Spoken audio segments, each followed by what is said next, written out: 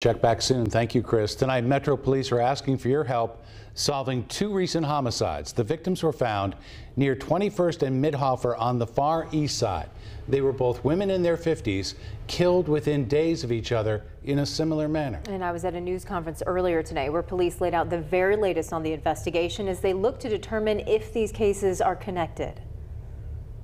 There are similarities in these two cases, and we need information from our community to help move these investigations forward. In a news conference Friday afternoon, IMPD Acting Police Chief Chris Bailey gave an update to two recent homicides on the city's Far East Side. Two white females in their 50s were found murdered near 21st and Midhofer in the last week. The first victim was 58-year-old Shannon Lassier. Police found her body Saturday morning. Then Thursday morning, about 150 yards away from the first scene, investigators discovered the body of 52-year-old Marianne Weiss.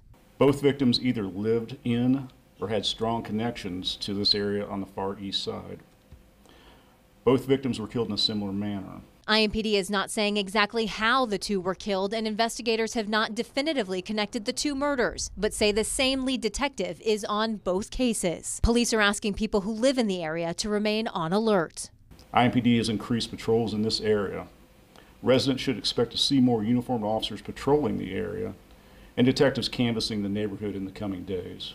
IMPD is also asking anyone who lives in the area to check their surveillance cameras for anything suspicious. No suspect information has been released at this time, but Acting Police Chief Bailey says his department is working to bring answers to the families. I can't imagine the loss that these families feel right now when their loved ones were taken away from them in this manner. And that's why we're here. We want them to know that we care about them. We care about all the families of the victims of our homicides and murders in our community.